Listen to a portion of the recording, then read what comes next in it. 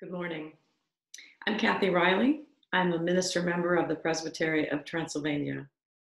Along with Mary Reed, I am pleased to bring this worship service to you. I hope that it will be meaningful to you and a blessing as it has been, as Mary and I have prepared it for you. It's good to be with you.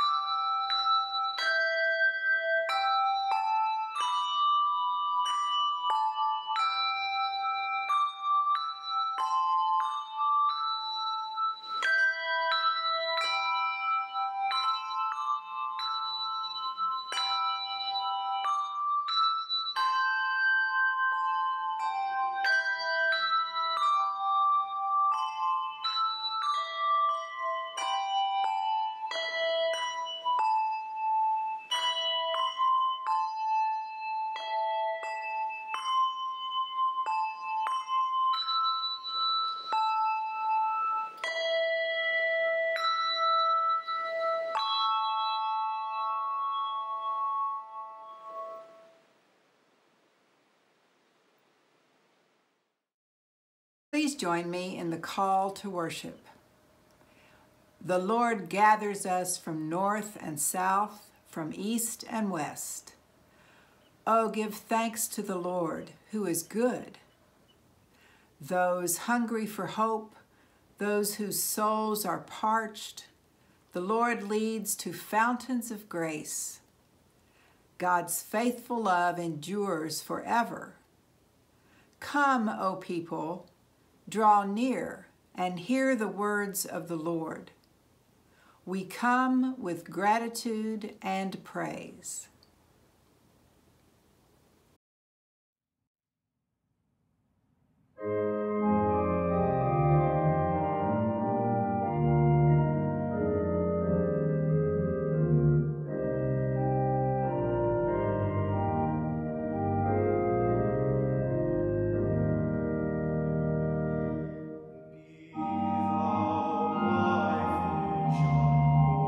Lord of my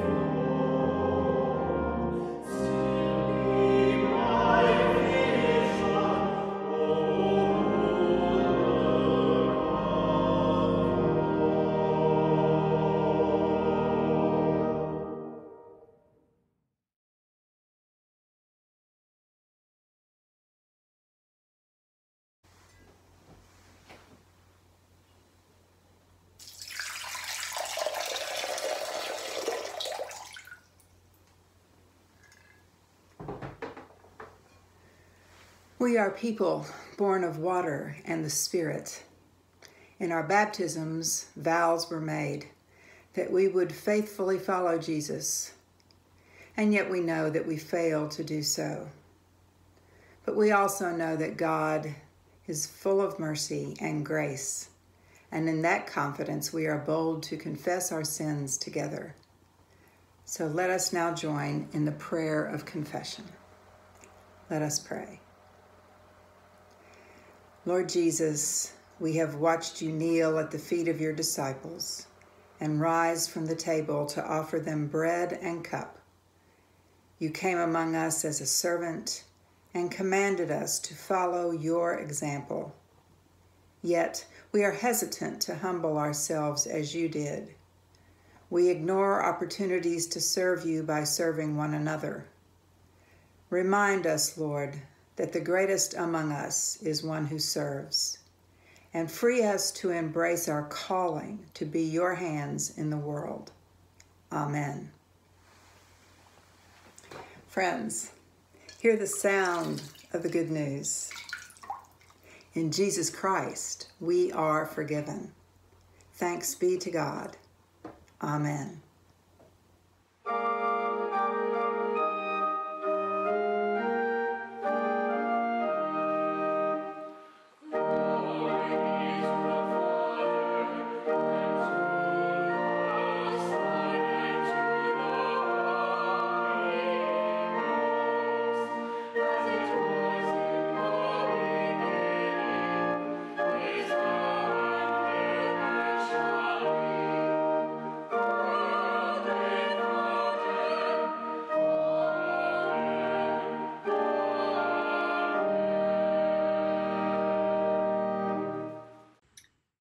Our scripture reading this morning from the gospel is from Matthew's gospel, chapter 23, verses 1 through 12.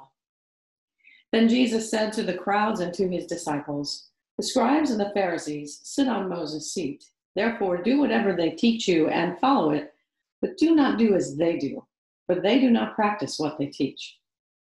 They tie up heavy burdens, hard to bear, and lay them on the shoulders of others, but they themselves are unwilling to lift a finger to move them. They do all their deeds to be seen by others, for they make their phylacteries broad and their fringes long. They love to have the place of honor at banquets and the best seats in the synagogues, and to be greeted with respect in the marketplaces, and to have people call them Rabbi. But you are not to be called Rabbi, for you have one teacher and you are all students. And call no one your father on earth, for you have one Father, the one in heaven. Nor are you to be called instructors, for you have one instructor, the Messiah. The greatest among you will be your servant. All who exalt themselves will be humbled, and all who humble themselves will be exalted." And now our reading from the Psalms, Psalm 43. Vindicate me, O God, and defend my cause against an ungodly people. From those who are deceitful and unjust, deliver me. For you are the God in whom I take refuge. Why have you cast me off? Why must I walk about mournfully because of the oppression of the enemy? Oh, send out your light and your truth. Let them lead me. Let them bring me to your holy hill and to your dwelling. Then I will go to the altar of God, to God my exceeding joy, and I will praise you with the harp, O God, my God. Why are you cast down, O my soul, and why are you disquieted within me? Hope in God, for I shall again praise him, my help and my God. May God add a blessing to the reading and the hearing of this word. Amen.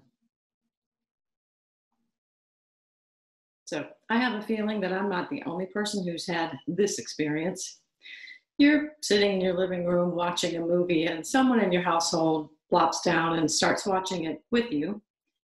And pretty soon the questions start. Who is that guy? Why are they all so upset? Why isn't anyone listening to each other? And on and on. And being a kind and patient person, you stop the movie. You also want to be able to finish it. So you hit pause and you explain what's been going on. Well, we're in kind of the same boat when we listen to Psalm 43, as we just did. It seems that it is probably not its own psalm at all. It's probably the ending of Psalm 42. Now, as you heard, Psalm 43 starts out with very strong words, demanding that God take action.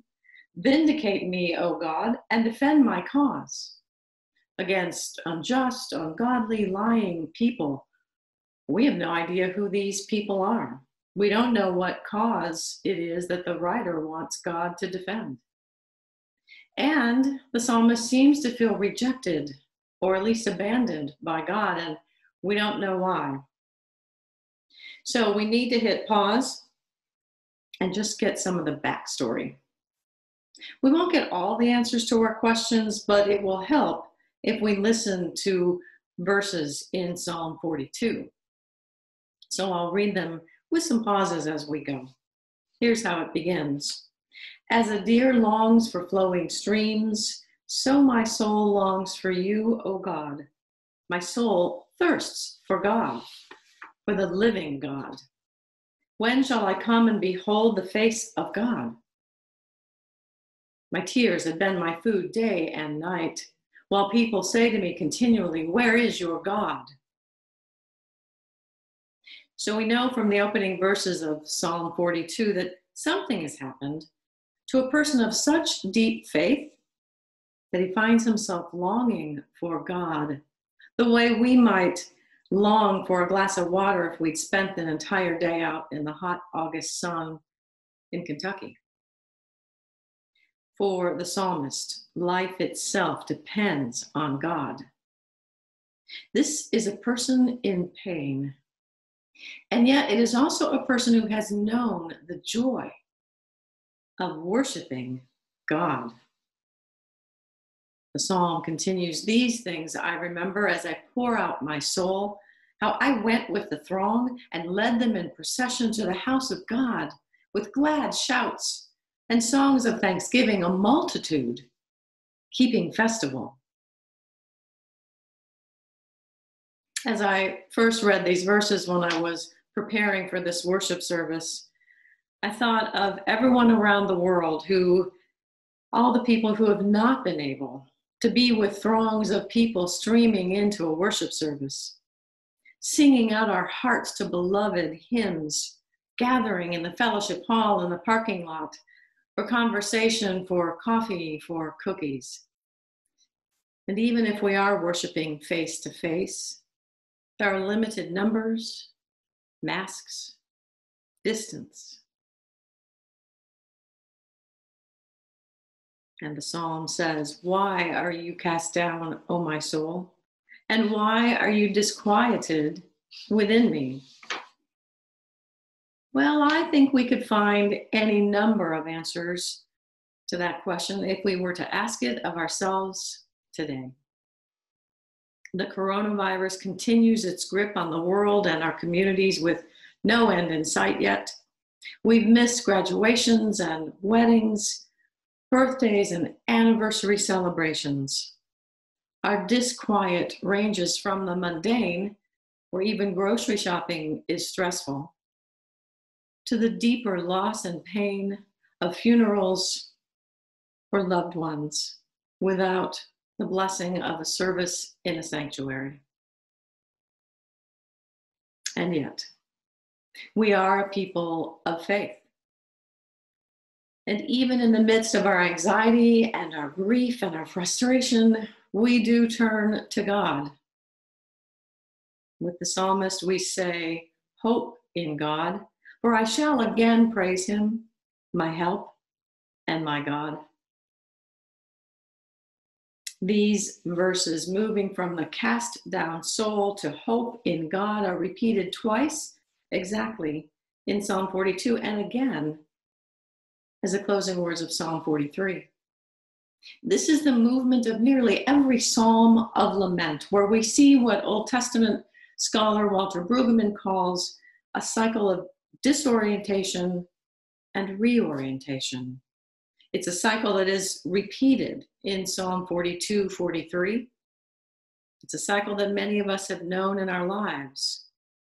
And it's a cycle that many of us are experiencing right now.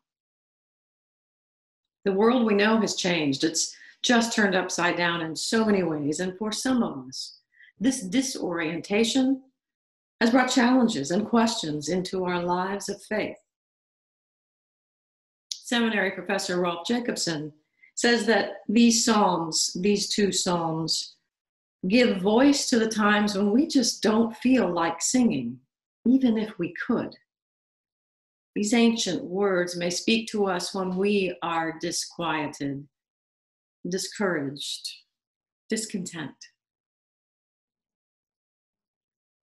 Psalm 42 moves from the lovely words about hoping in God and praising God back to remembering God with a cast down soul and surrounded by enemies who sneer at us about the God who seems to have gone missing. These are words for times when prayers seem to go unanswered, when illness continues, when loneliness does not ease, when worry adds to worry. Now, there is nothing wrong, nothing unfaithful about feeling doubt and fear and grief. As a therapist and a pastor, I don't know anyone, including myself, who's not experienced these at some time. Most of us will dwell in difficult and dark places, at least in some seasons of our lives. But we know that that is not the end of the story. Like a deer longs for the cool, flowing water of a stream, we need God in our lives. And so we turn again to the light. We move from despair into hope, from doubt into trust. And if we move back the other way, when the dark clouds fill the sky again, if we have trouble lifting our eyes and our hearts and our prayers to God, we remember we are not alone. For the witness of the Psalms, of all scriptures, and of Jesus Christ himself tell us that we may cry out to a God who seems distant and removed, who nonetheless is still there. So what is the word, the good news that we can strain our ears to hear when things are difficult? Psalm 43 offers this word. Oh, send out your light and your truth. Let them lead me. Let them bring me to your holy hill and to your dwelling. Then I will go to the altar of God, to my exceeding joy, and I will praise you with the harp, O God, my God. So yes, there may be times when we dwell longer than we like in discontent and discouragement. Our worries and anxieties about COVID-19, about our finances, about the impact of all of this on our children, on our parents, and ourselves, all of those may have a firmer grip on us than we wish. Sometimes we might convince ourselves that it's getting better and at least we're feeling better, and then some news story comes along and we just want to jump in bed and cover our heads with a pillow. Those times come. Oh God, send me your light and your truth. Let them lead me. Help me hold steady. Help me remember the joy of your love, O God, and the blessing of worshiping you. Let your light and your truth and your love, O God, sustain me in this moment, in this day, in this season. So whether it's the season of COVID-19 or other seasons of our lives that bring disorientation and disruption, We can live in and through those times, knowing that there is light and there is hope. And here's another reason this psalm spoke to me, and I felt led to preach it this day. Psalm 43 doesn't say, all is well, I'm happy, everything's good and joyful right now. It doesn't say that. And we may not feel those things right now, but we do live in hope and in faith that we will again. These two Psalms are kind of like our own inner conversation with ourselves. We tell ourselves, hope in God, oh my soul. And so we remind ourselves that no matter what we might be feeling in a dark or pessimistic moment, we will again praise God. We will again feel joy. We will someday, if not today, sing joyfully out loud with a crowd around us. Then will I go to the altar of God, my overflowing joy. Some of us are already there. Some are optimistic and buoyed up with hope and love, consistently seeing all the good that there is in the world. Some of us see and feel the light of God most of the days of our lives, and we can help others to see and to feel it. If you are there, if praise and joy and hope and light flow in and through you, I trust you are letting it all spill out onto others, lightening their burden, their load just a bit. If you are among those with a cast down soul, a heavy heart, remember, you are not alone. There will always be people to help you see the light again. And know that however far away God may seem, nothing can separate us from the love of God in Christ. The hope we have in God is our song, it is our prayer, and it is one we share with all the people of God around the world in all nations. Hold on to this hope. Share this hope. Live in to this hope.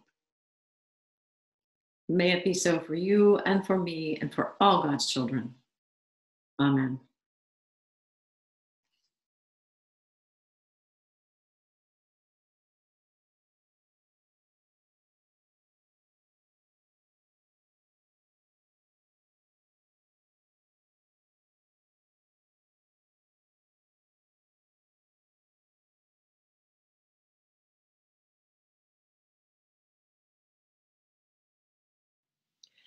This is my song, O God of all the nations,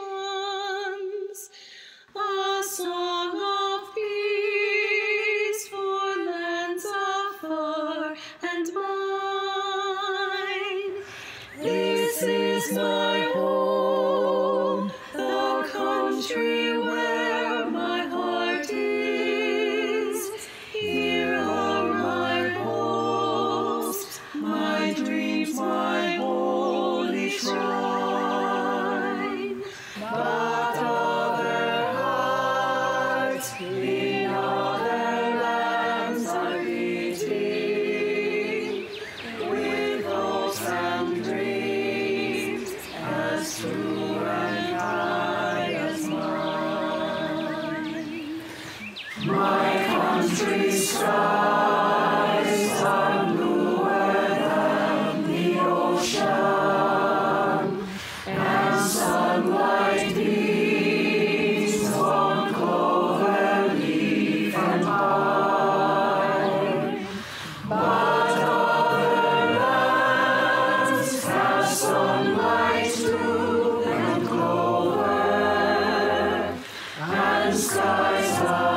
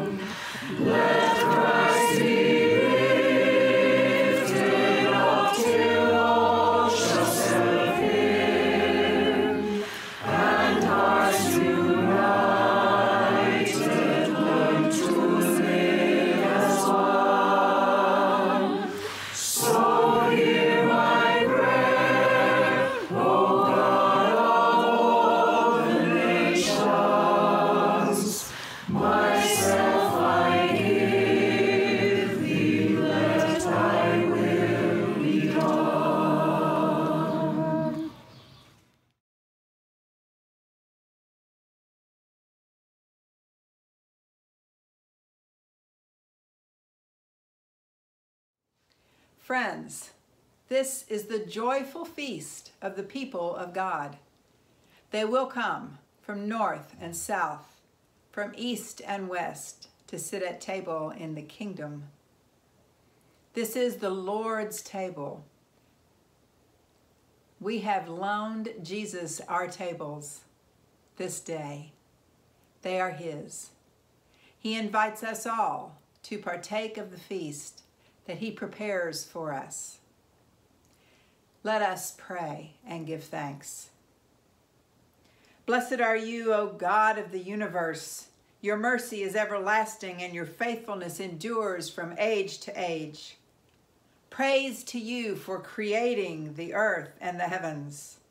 Praise to you for bringing the Israelites safely through the sea. Praise to you for leading your people through the wilderness to the land of milk and honey. Praise to you for the words and deeds of Jesus, your anointed one. Praise to you for the life, death, and resurrection of Jesus the Christ. Praise to you for your Spirit poured out on all nations. Praise to you for the gift of this holy meal. O God of resurrection and new life, pour out your Holy Spirit on us and upon these gifts of bread and cup. Bless this feast. Grace our tables with your presence. Reveal yourself to us in the breaking of the bread. Raise us up as the body of Christ in the world. Send us forth, burning with justice, peace, and love, with all your holy ones in all times and places. With the earth and all its creatures, we praise you, O God, blessed and holy Trinity, now and forever. Amen. And now we are bold to pray together, as Jesus taught us. Our Father, who art in heaven, hallowed be thy name. Thy kingdom come, thy will be done on earth as it is in heaven. Give us this day our daily bread, and forgive us our debts as we forgive our debtors. And lead us not into temptation, but deliver us from evil. For thine is the kingdom, and the power, and the glory forever. Amen. Friends, we remember that on the night of his arrest, Jesus took bread. He blessed it, broke it, and gave it to his disciples, saying, "Take, eat. This is my body, given for you. Do this to remember me." I invite you now to break your bread. In the same manner, after supper, he took the cup.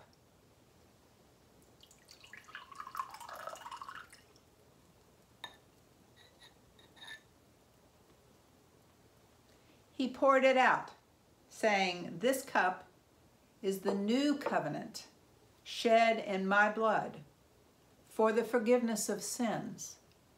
Whenever you drink it, remember me."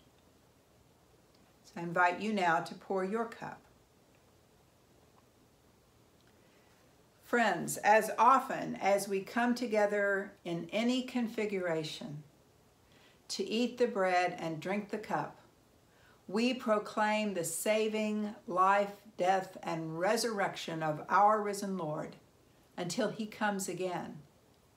These are the gifts of God for the people of God. I invite you now to share your bread and cup with one another in whatever way is best for you.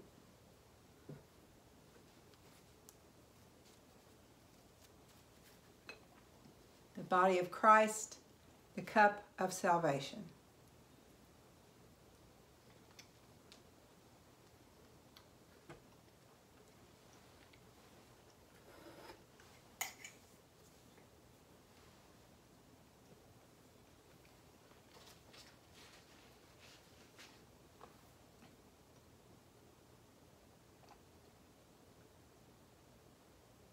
trusting that all have been fed. Let us pray. O God, send us out from our Lord's table to follow his summons into new life and to follow him with joy and gladness. Set our feet in his holy way, that our lives may be signs of his life, and all we do may show forth his love. Amen. Let's go to God in prayer. Gracious and loving God, you are our God. We know that you are with us in all the moments of our lives, even in those when we confess we cannot feel you. And so in this hour, we give you thanks. You are the living God who provides water and light, sometimes just enough light for us to take the next step. And for that, we are grateful. We ask that you would continue to send your truth, your light, your love to us and to all your people, to the world that is struggling these days with coronavirus, with unrest, with injustice. We ask your healing presence to those who have lost loved ones. We ask your healing presence. To those who look up and ask, how long, O Lord, until justice comes rolling down? We ask your healing presence. Lord God, we know that we are your people and you are our God. Help us even in the moments when we cannot sing to know the song is in our heart, a song of praise, a song of hope, a song of mercy, the song that your people have been singing from generation to generation. As we call out to you for guidance, for help, as we call out to you with thanks and praise.